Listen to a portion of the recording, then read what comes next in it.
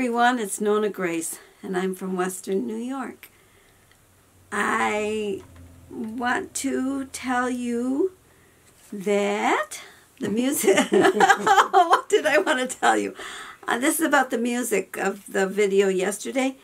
I really wanted to share the whole thing, but because it wasn't even going to be allowed to be seen because my girls sang a song of the Eagles.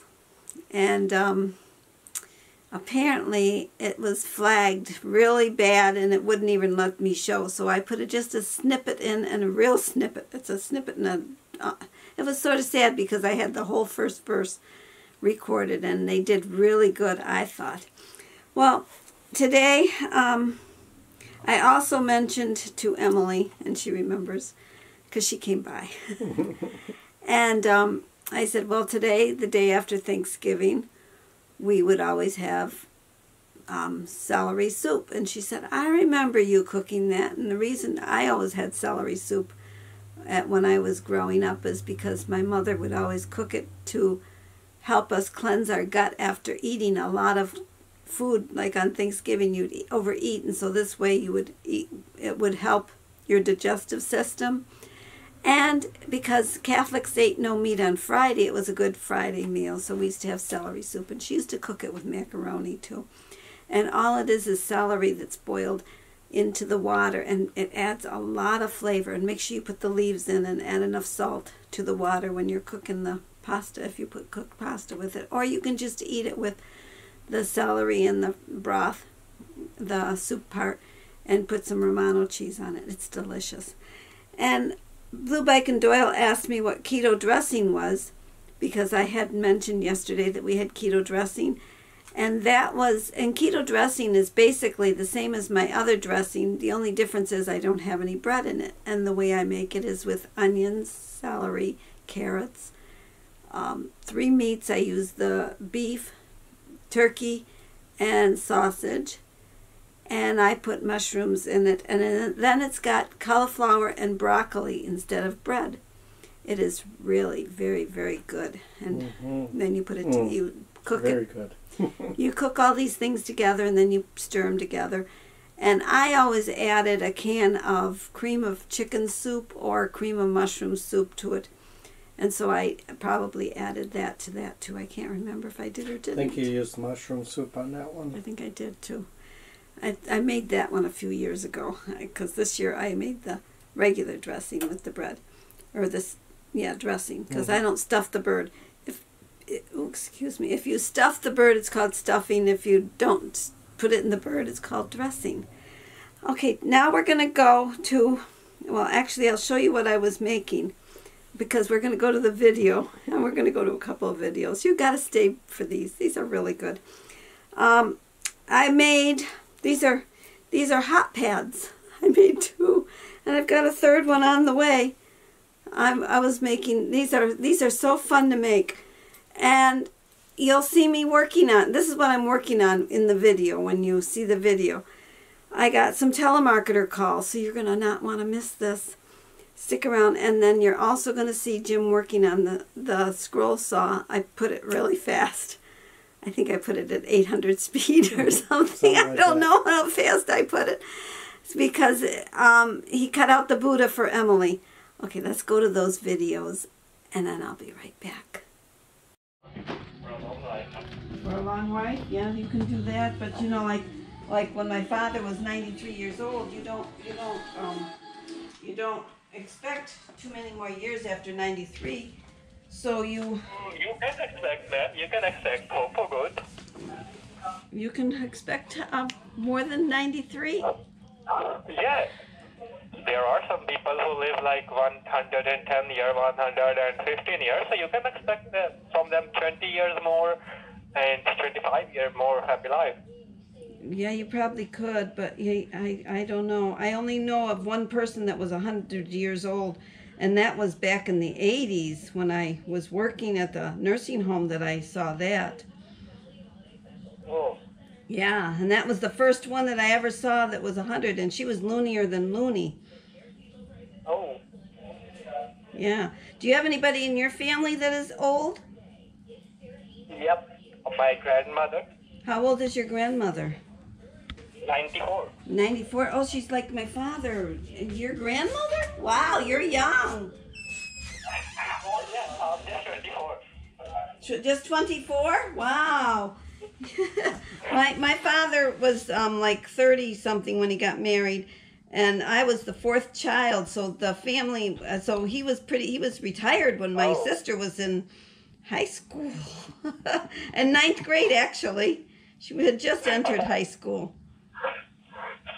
So ma'am, now come back to the point. If you have any copy of your NonnaGrace, Oh gosh, we have to talk about that. I really was enjoying our conversation about other stuff. No problem, no problem. So you have the electricity bill from NonnaGrace? My grandmother's electric bill? No, I never saw my grandma. They were passed away. I never saw them. Which company you are using your electricity right now? Well, I use, I don't know what the company would be called because it's a local company. I have no idea. No problem, ma'am. Have a great Thanksgiving. Bye-bye. You can take care of yourself. It's nice to talk to you. Bye-bye. Oh, nice talking to you too. Bye. I don't have my hair on. I look bad too. No, you don't.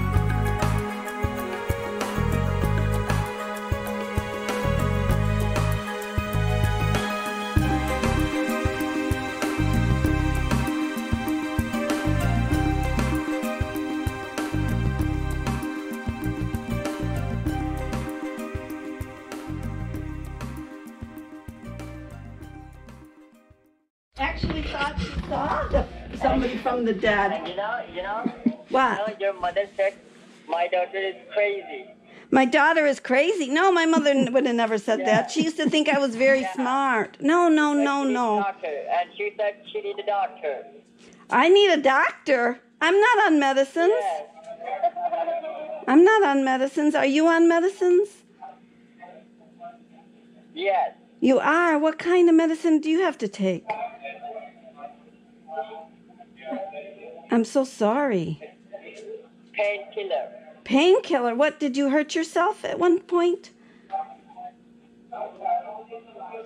It's love. What, a pain from love? Did you have your heart broken? Oh no, that's the worst kind of pain. That is the worst kind of pain. I am so sorry. Oh, you are such a nice lady. I am nice, and you seem like a very nice lady too. I'm not a lady, I'm a man. Oh, I'm so sorry. I thought you said, what did you say your name was?